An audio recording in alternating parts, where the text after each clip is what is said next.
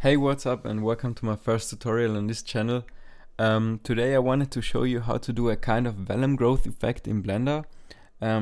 It's an effect that you can see on Instagram that's very popular right now, and it's mostly done in Houdini, but I wanted to show you that this is kind of also possible in Blender. But first of all, shout out to Jonas Rowan, who was the first to record a tutorial on this. So definitely check out his account too, and now let's get started with the tutorial. So this is the scene that I prepared for you. I got an object in the middle and simple lighting and a force field or two force fields, which I will explain afterwards to you. So I will show you now how it looks. The light, by the way, got a very low spread of 2.8, and yeah, I think this looks very interesting with a little bit of subsurface. I will explain the material afterwards. It's very simple. It's just subsurface with some Voronoi bump texture and stuff. But yeah, the thing that you can see now is the object that acts as a proximity indicator, which we of course will hide in the render then.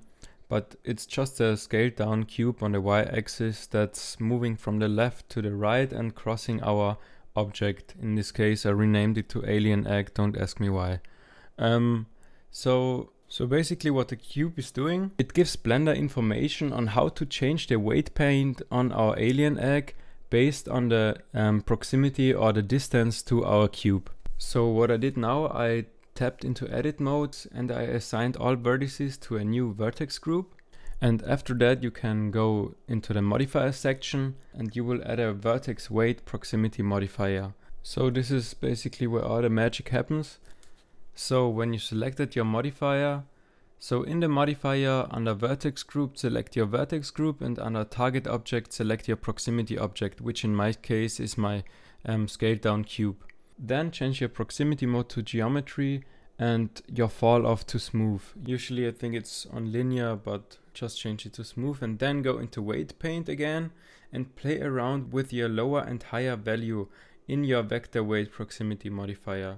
And the values will depend a lot on your dimensions and also on the look that you're going for. Personally, I'm going for a look where only a part of my object is transformed into the cloth simulation and then afterwards transformed back into the solid object. So basically what the weight is doing, it tells Blender when to simulate and when to not simulate your cloth physics. So the next step that you will do is add a cloth modifier, and my physics properties are, I got 10 quality steps and a very low stiffness because I want it to look turbulent.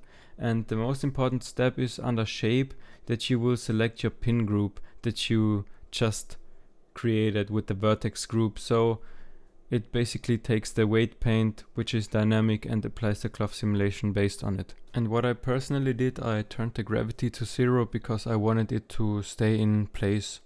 Now if nothing is happening with your simulation, don't panic, because what you have to do now is add a force field. In my case I added a normal force field with a strength of 1000 and some other values, and a turbulence force field with also a high negative strength and some wind factor and a 10 of noise amount. And I'm sure if you play around with the settings a little bit longer, you can achieve much more interesting results than me, but I think for the purpose of the video it's okay. So what you can do now is animate the object how you like it, animate the camera how you like it, and then bake the cloth simulation. And in case of shading, I was going for an organic slimy alien texture. I don't know, it looks like a ball sack, man, but of course it looks interesting. And for the bump I added the Voronoi texture and connected it into the normal. And yeah, this is what it looks like, what it turned out. I hope you like it, and don't forget that you can do a lot of more stuff with the technique that I showed you. Weight painting is so powerful in Blender, and maybe use some Megascan assets to do your work. But if you liked it, just tell me in the comments what I could do next, or write me a DM on Instagram, and have a nice day.